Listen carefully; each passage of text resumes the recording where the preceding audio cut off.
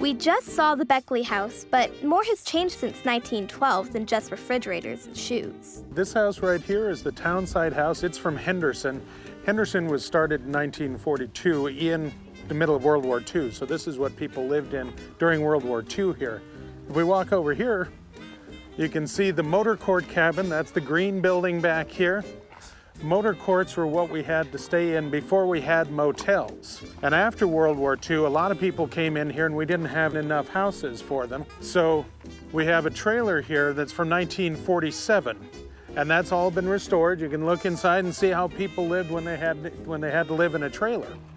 A lot of times in our area, people came in where there wasn't enough housing at various times. So they would live in various kinds of things. The next building here is a reproduction of a turn-of-the-century print shop. It's not actually as old as it looks. We made it look old, but the printing material inside, the printing machines, are all quite old. Let's take a look inside. And the cash register and an adding machine, but because this was a print shop, of course, we have all the printing equipment here as well. We walk over here, this is a paper cutter, and you can imagine you don't want to put your fingers in there because this thing will cut that much paper. So your hand is not going to survive. That's why we keep this down and we have it marked off so people don't play with this one. This was a folder. You know, newspapers get folded up, and this was a machine that folded it up for them. So they didn't have to do it themselves. They could put the papers in here, it would fold it into the quarters, and then it was ready to go out. This is a proof press. This one right here. Now, a proof press would give you just a single page and let you know whether or not your press was, your layout was correct, your words are right, you didn't have any typos in it. The switch looks like a light switch. It does. Well, this was modified and it was actually used up into the 1960s. So it was modified to run off of electricity, but originally it didn't. Originally it was done by hand or by steam power. That's why you had the large wheel on the side. You've got the big printing press. This one's circa about 1890. This is a Babcock press. And you don't want to touch this because even though it hasn't been used for 50 years, the ink is still wet in it. And if you touch it, you'll come back with black fingers. This one is called an Intertype.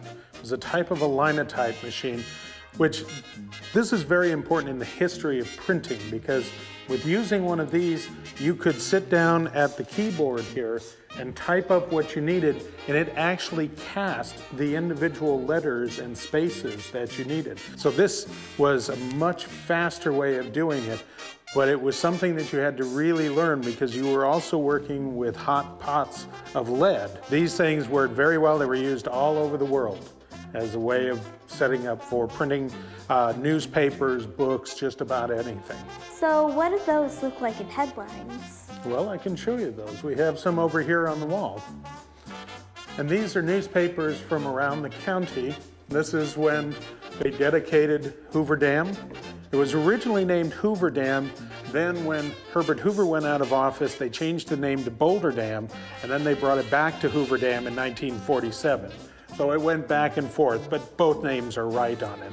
Las Vegas isn't that big an area, but all of Clark County is over 8,000 square miles. Clark County is actually larger than New Jersey, the state of New Jersey. It's actually larger than the country of Israel. Clark County alone? Clark County alone. So it's a big place, and we cover all of that. What I learned is that Israel is a very small country. Or Clark County is a really large county.